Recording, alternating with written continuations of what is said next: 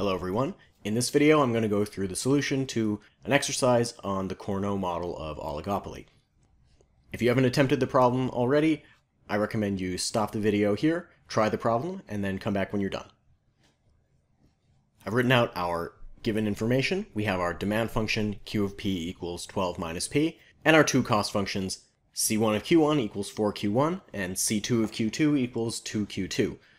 Since the problem stated that our two firms are quantity setters, that means that we have a Cournot oligopoly model.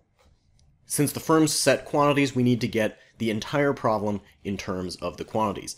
That means we're going to have to solve our demand function for P and turn it into an inverse demand function. This is a relatively simple demand function where all we need to do is add P to both sides and subtract Q from both sides to get P of Q equals 12 minus Q. Big Q is the total market quantity, which is going to be the sum of the individual firms' quantities. So we're going to have big Q equals Q1 plus Q2. So we're going to substitute that in.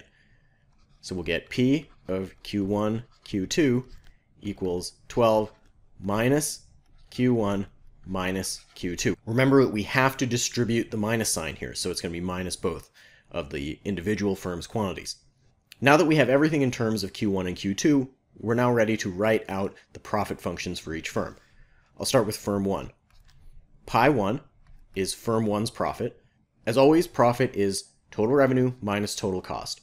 Total revenue, price times quantity. Price, 12 minus Q1 minus Q2, comes from our price equation, the inverse demand function, right above that. Multiply that by firm 1's quantity, and subtract firm 1's total cost for Q1. Moving over to firm 2, price times quantity again. This time remembering to write Q2 for firm 2, and minus firm 2's total cost, 2Q2. We'll multiply this whole thing out. 12 times Q1, 12Q1, and we have a minus 4Q1 here, so those combine into 8Q1. We've got minus Q1 squared, and we've got minus Q1 Q2. Over here for firm 2, we can do the same thing. 12Q2 minus 2Q2 is 10Q2, and then we have the rest of them, minus Q1 Q2 minus Q2 squared. Just cleaning this up a little bit to make the math easier later. We're now ready to take the first order conditions. Firm 1's first order condition, we take the partial derivative of pi 1 with respect to Q1. Since Q1 is the variable that firm 1 is actually able to control, that gives us 8 minus 2Q1 minus Q2, and set it equal to 0. Over here for firm 2, we take the partial of pi 2 with respect to Q2, which is 10 minus Q1 minus 2Q2 equals 0. We're almost done with part A of the problem, which asks us to find the best response functions. For firm 1's best response function, we need to solve firm 1's first order condition for Q1. So I'm going to add Q1 to both sides, 2Q1 equals 8 minus Q2, and then divide everything by 2, so we'll get Q1 star for the best response function equals 4 minus Q2 over 2. This tells us firm 1's plan for what quantity they should produce for any possible Q2 that firm 2 is going to throw at them. We'll do the same thing for firm 2, solving their first order condition for Q2. I'll add 2Q2 to both sides, and then divide both sides by 2 for our best response, 5 minus Q1 over 2. That takes us to the end of part A of the problem. For part B, we need to solve for the Nash equilibrium quantities and the market price. The best response functions give us what we need for that, a system of equations with two equations and two unknowns. So we'll use substitution to solve.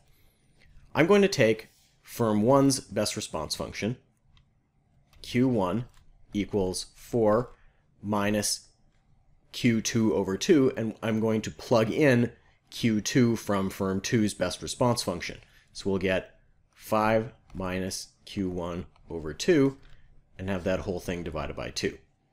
I'll multiply everything by 2. 2q1 equals 8 minus 5 minus q1 over 2. Next step, we distribute the minus sign.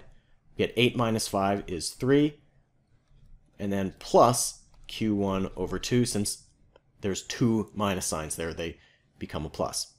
Subtract q1 over 2 from both sides to get 3 halves q1 equals 3. Multiply both sides by 2/3, we get q1 equals 2.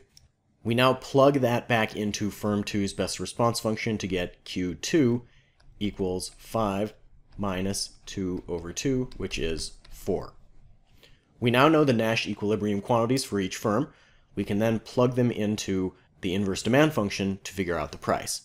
So we get P equals 12 minus Q1, which is 2, minus Q2, which is 4, and that gives us a price of 6. That's all the information we needed for part B of the problem. Part C asks us to figure out the profit. We'll start with firm 1. Firm 1's profit is their revenue minus cost. Revenue is a price of 6 times a quantity of 2 minus total cost of 4q1, which is 2, and that comes out to 4. For firm 2, same thing, price times quantity, but quantity is now 4, and the total cost 2 times 4, which is 16. The last part of the problem, part D, asks us what would happen if firm 2 bought out firm 1 and shut them down. If that happened, firm 2 would now be a monopoly, so they're going to maximize profit accordingly. Since firm 1 is not operating at all anymore, we only have one profit function. Again, we write out revenue minus cost. Their price is 12 minus big Q, since we don't have to divide them up anymore. Price times quantity minus total cost, which is 2Q, which comes from firm 2's cost function. We'll multiply that out, which will give us 10Q minus Q squared. First order condition, we don't have to use partial derivatives anymore since we only have one Q. It's going to be 10 minus 2Q equals 0. Add 2Q to both sides and solve for Q equals 5. The price will be 12 minus 5 using the inverse demand function, and the firm acting as a monopoly will make a profit of 7 times 5, that's our total revenue, with a total cost of 2 times 5. This comes out to a total of 25. We can see that operating as a monopoly, firm 2 would make considerably more profit than what they would have as part of the duopoly, 25 versus 16. Final question asks, how much would firm 2 be willing to pay to buy out firm 1 and become a monopoly? If they didn't buy them out, they would get 16. If they do, they would get 25. So the most they would be willing to pay would be 25 minus 16, which is 9.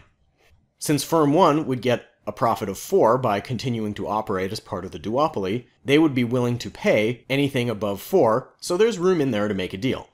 If, for example, firm 2 bought out firm 1 for a price of 5, then both firms would be better off. To know what price they would end up with is a completely separate discussion, though, that is outside the scope of this video. If you have any questions about what we did cover here, feel free to let me know. Thanks for watching.